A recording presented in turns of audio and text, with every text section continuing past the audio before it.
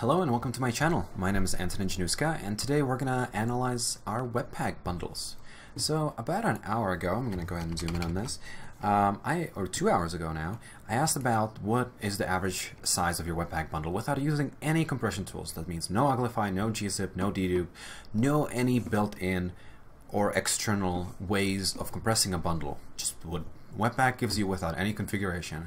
And about, let's see, a fifth of correspondents said that it's more than 5 megabytes, and more than, or almost half, said that it's more than 1 megabyte. So I thought it'd be interesting to look at the bundles and see what's going on. There is a way to look at what is kind of a nice little size breakdown, what's making up the bulk of the bundle, where does your actual business logic stand, your third-party libraries, and so on, using the Webpack Bundle Analyzer. So we're going to go ahead and install the Webpack Bundle Analyzer and check that out. I'm going to be using it on two different projects. One of them is an Angular 2 project. The other one is a React project. So we're going to go ahead and install over here. And on my other project, this is my React project, and we're going to install that here as well. And while that's running,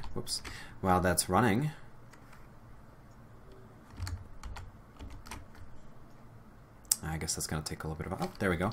Let's go ahead and run Webpack without any configuration at all, without any compression configuration, without anything else, and see what the size of our bundle is initially.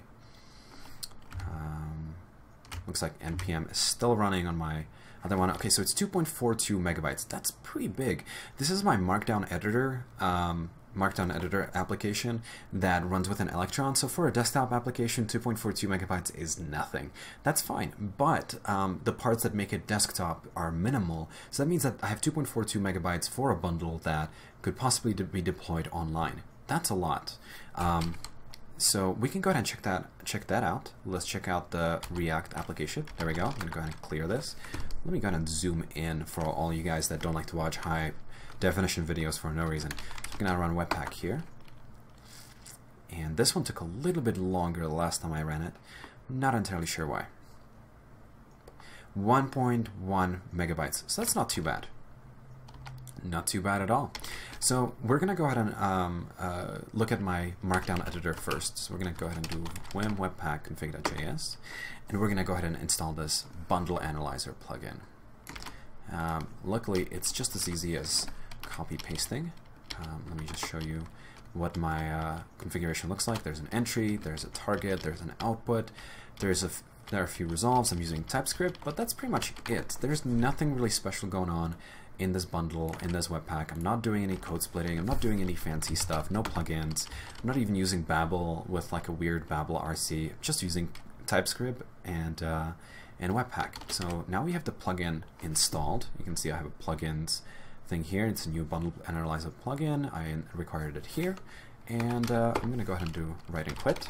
And when we run Webpack now, it should start a server on port 8888 with a nice graphic visualizing what our Webpack is actually, what our bundle consists of.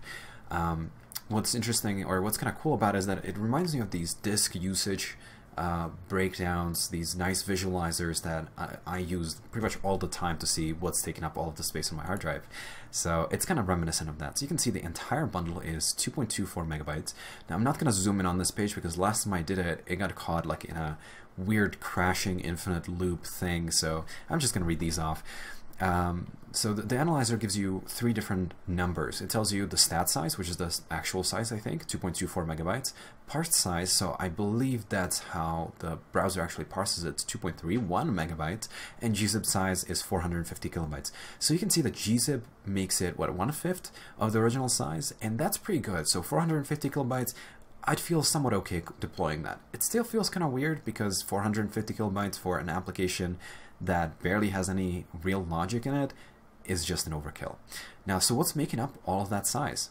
My actual business logic is right over here on the right, and it's actually 24.5 kilobytes. So out of the 2.24 megabytes, only 25 kilobytes is my actual business logic. The rest of it is node modules. Angular, this is Angular 2, I guess, or in the future you're going to see Angular 3, or sorry, they're skipping Angular 3, Angular 4, Angular 5, whatever it is. It's the new version, it's not Angular 1 basically. It takes up 1.6 megabytes, and I think that's fine. CodeMirror, which is the markdown editor that I use in my application, is 400 kilobytes.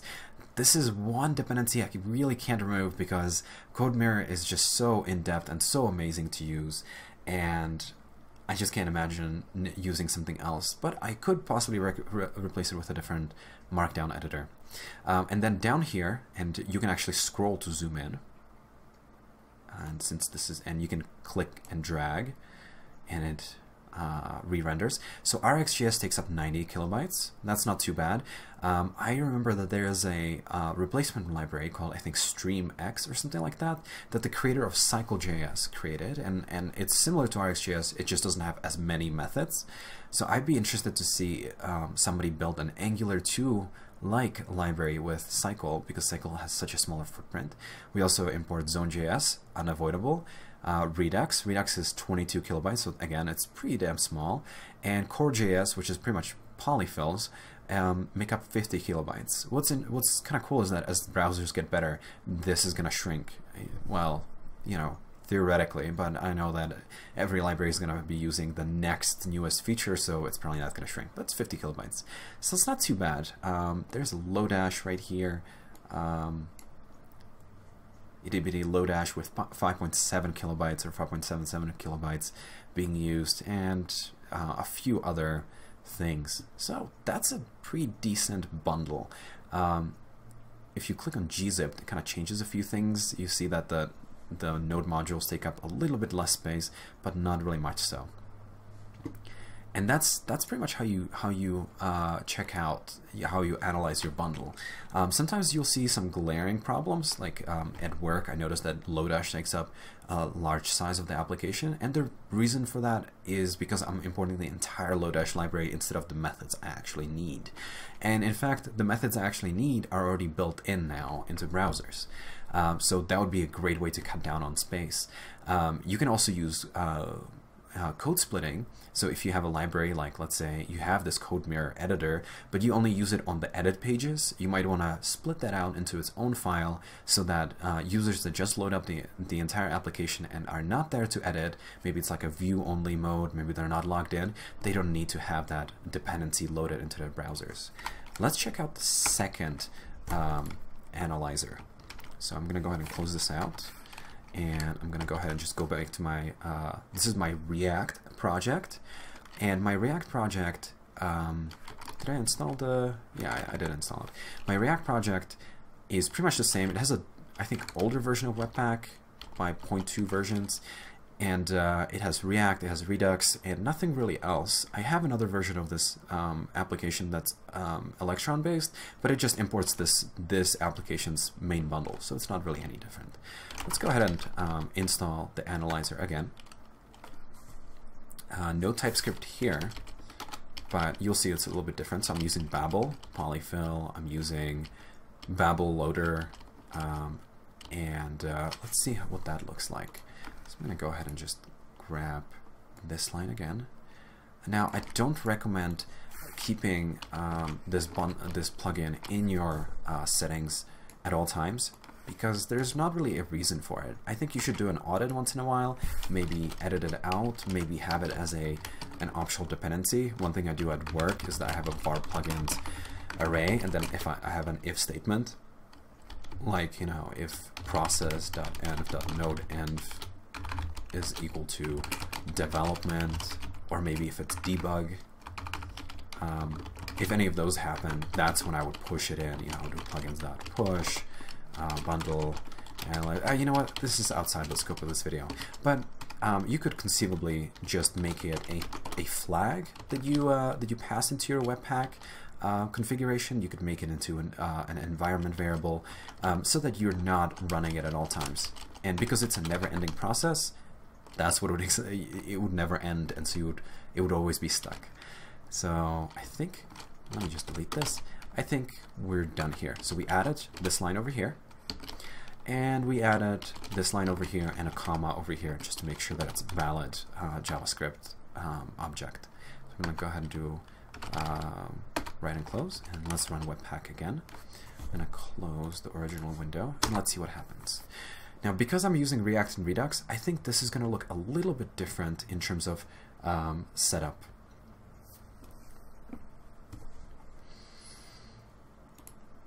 Let's go ahead and wait for it. It's taking a little bit longer, I feel like. I'm not a Webpack expert, so that would make sense. It's still 1.1 megabytes, and now we have a similar but a little bit different picture. We see that the actual source is taking up a bigger part of this. So 1 megabyte uncompressed, 229 kilobytes compressed, and my actual source that I've written is 30 kilobytes. I don't believe it includes, yeah, it doesn't include any JavaScript, or sorry, any CSS or anything like that. It's just my source code is 30 kilobytes. So it's actually a little bit more logic than the other application. So what's making up the core of that? We have React, which is 611 kilobytes.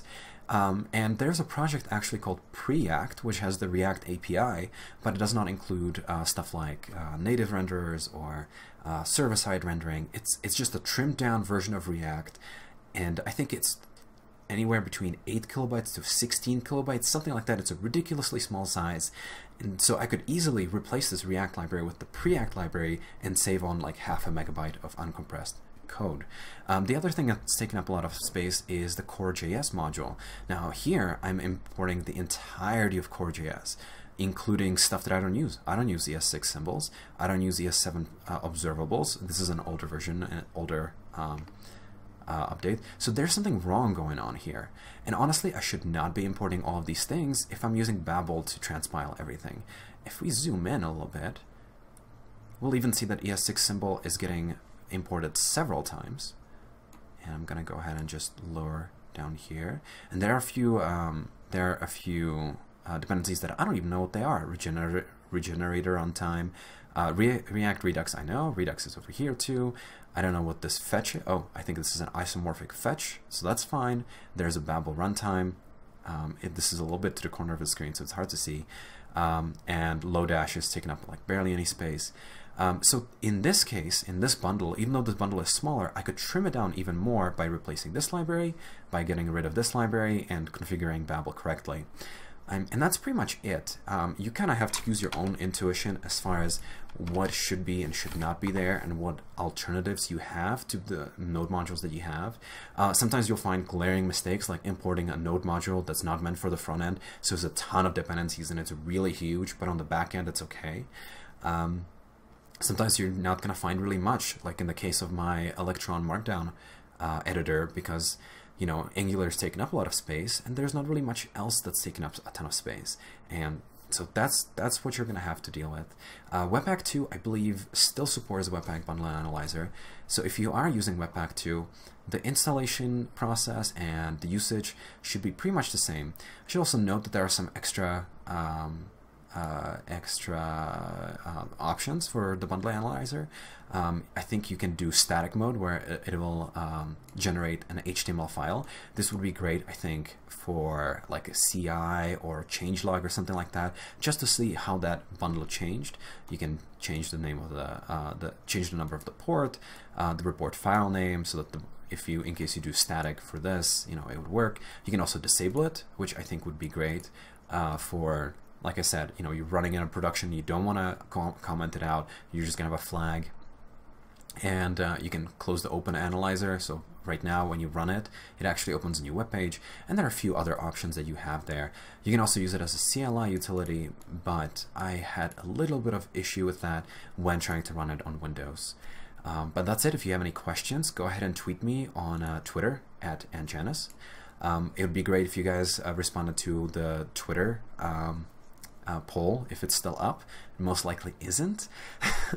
But you're welcome to respond in the comments, and I'd love to talk about it. You know, why it's so big, why it's so small, what you're doing. I'm always interested in any kind of feedback.